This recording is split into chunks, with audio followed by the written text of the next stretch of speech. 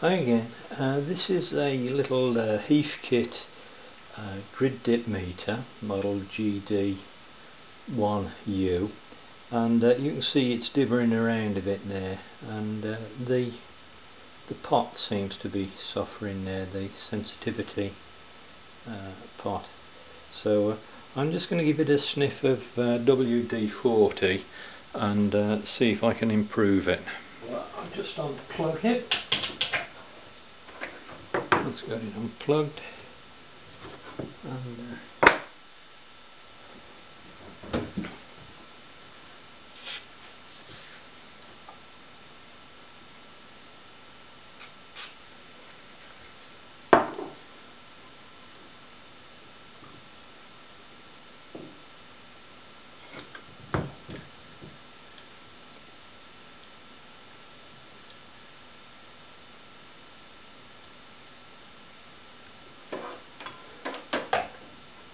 and just plug it back in.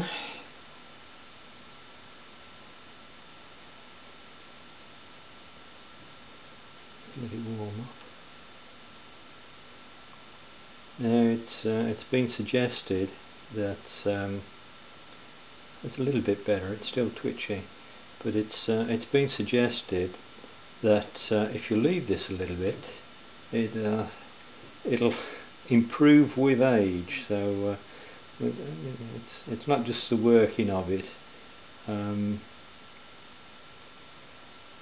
but it seems to get into the carbon and do something good.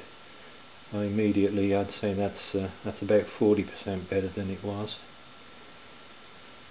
So I'll come back to it in a little while.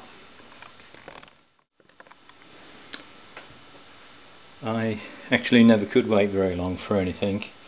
I've given it 30 minutes, and look at this for a restoration.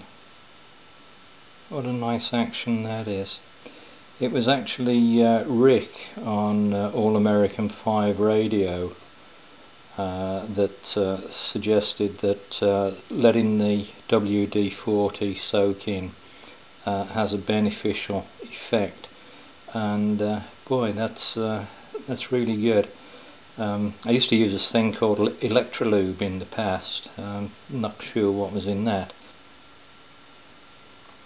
In the last couple of days I've fixed my advanced radio frequency signal generator that had a dirty variable capacitor contact, my oscilloscope that had a dirty contact on the microvolt range selection switch, and now this little Heathkit grid dip meter.